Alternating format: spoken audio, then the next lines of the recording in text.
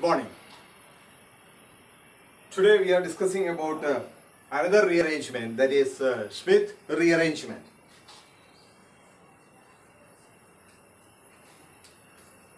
Schmidt rearrangement.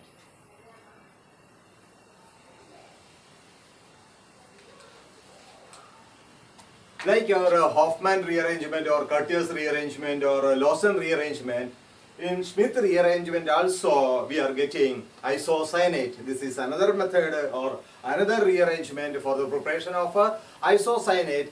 In Schmidt rearrangement, our carboxylic acid is treated with hydrozoic acid. In presence of sulfuric acid, we get isocyanate.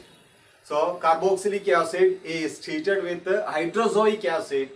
In presence of sulfuric acid, we get isocyanate.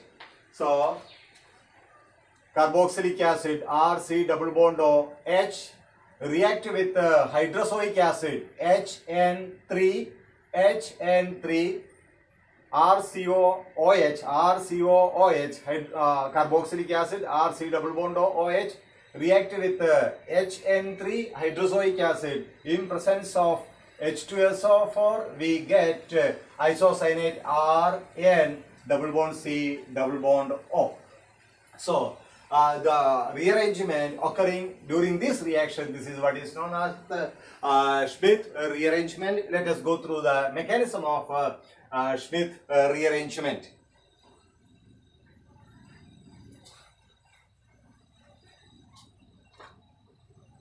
Look at here.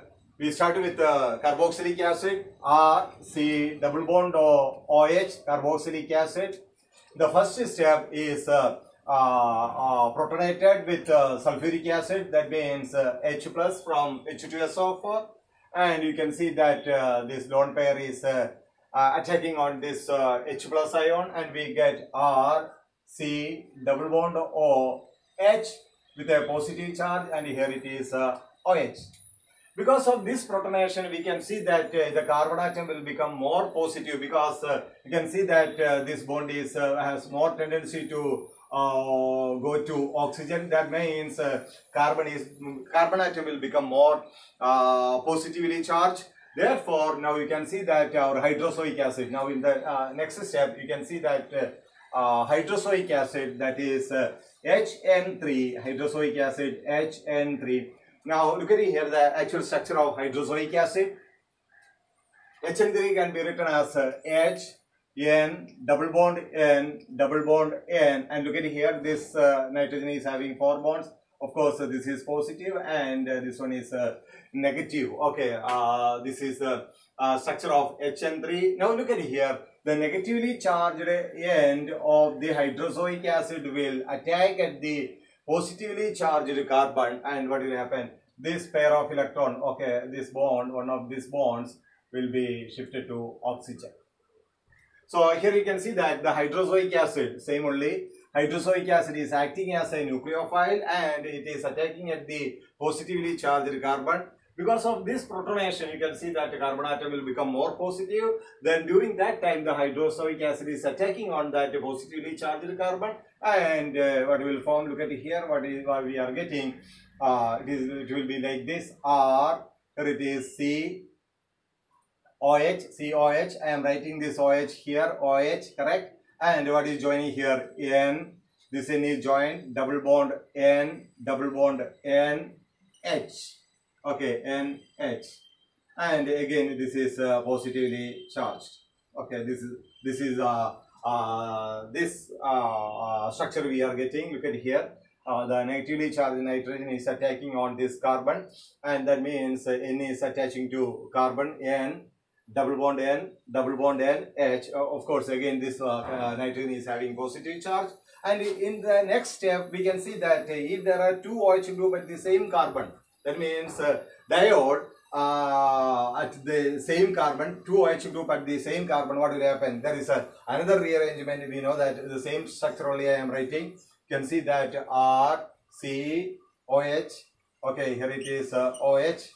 And again the same thing, N, double bond N, H, N, H, and here it is positive charge. And you can see that if there are two OH group at the same carbon, what type of rearrangement? This we have studied. This OH bond, okay, correct. Then what will happen? Okay, this bond is shifting to here, so it will become double bond, and OH is eliminated, OH minus is eliminated. It will join with H plus, and what is eliminated? Minus H2O. H2O is removed from this molecule. This bond is coming here, it will become double bond. So we get a structure like this, R, C, double bond O. Then what is that? N, double bond N, double bond N, H. Here it is, this nitrogen is having positive charge. Very simple step. If there are two OH group at the same carbon, this rearrangement, the OH, this bond is migrating, shifting to here, so it will become a double bond. Simultaneously, this OH bond is breaking, and minus H2 is eliminated.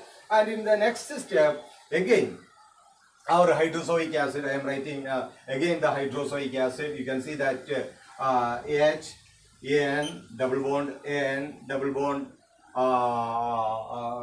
N, double bond N, this is plus and this is minus. Again, I am taking the hydrozoic acid. This hydrozoic acid, now this hydrozoic act as a base and removes a proton from this structure.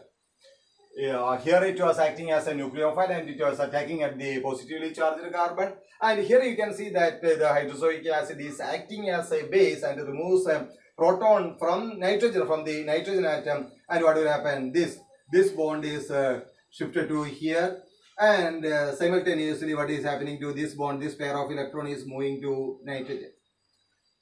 And what you will get? We get a structure like this, R, C, double bond O. Now here it is N, of course it is will become negative, and you can see that N, again it is triple bond N, of course this nitrogen is positive. Correct? And in the next step, I think this step is common in Hoffman or Curtius or Lawson. What is the next step? This negative charge, that this pair of electron is shifting to here, then what will happen? This pair of electron is moving to oxygen, and we get a structure like this, R, C, O minus, double bond N, single bond N, triple bond N, with this N is having a positive charge, correct? And the next step you know very well. What will happen? This bond is, this pair of electron is coming back. Then what will happen? This is a concerted mechanism. Immediately the alkyl group is migrated to nitrogen. The same moment N2 molecule is removed. That means minus N2. N2 molecule is removed. Okay. That means the N2 molecule is removed as in the case of I think it is in the case of previous case we have discussed this type of reaction, removal of nitrogen and N2 molecule, and we get R, C, and we get, you can see that the R is attached to nitrogen, therefore R, N, then double bond C, N, double bond C, double bond O, double bond O. What is this one? Isocyanate. Isocyanate. Clear? Okay, almost after from here the reaction is like our Hoffman or a Curtius or a Lawson rearrangement, and this is the mechanism how isocyanate is formed from what is that, carboxylic acid and hydrozoic acid in presence of sulfuric acid. Now in the next step, what is that? That next step also you know very well, because the isocyanate is reacting with water and will form primary amine. That is the common reaction we have studied in the previous cases. So in most cases, what is that? The isocyanate is reacting with the water molecule and it will change into a primary amine. I think isocyanate is mainly used for the preparation of primary amine. So that step also we are writing R, N, double bond C, double bond O, H2O, okay, the lone pair is attacking on this carbon and this pair of electron is moving to nitrogen. We are getting R, N minus, single bond C, double bond O, here it is OH, H with a positive charge, and we know that in the next step minus H plus. So this H plus is removed, okay, minus H plus, and this H plus is taken by negatively charged nitrogen. That means minus H plus and plus H plus. What you will get? R N H C O H double bond O, and in the next step, what is happening? This OH bond breaks and this bond is shifting to here, and what will happen? Simultaneously, this N-C bond is also breaking. So what is that?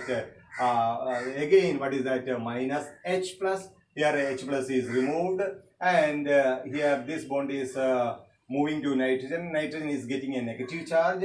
That nitrogen will take this removed H plus. That means plus H plus. What we will get? We get R NH2, R NH2, NH minus. It will take H plus, R NH2 plus. What is eliminated? CO. So this entire rearrangement is known as Schmidt rearrangement. Okay, that's all about Schmidt rearrangement, and thank you.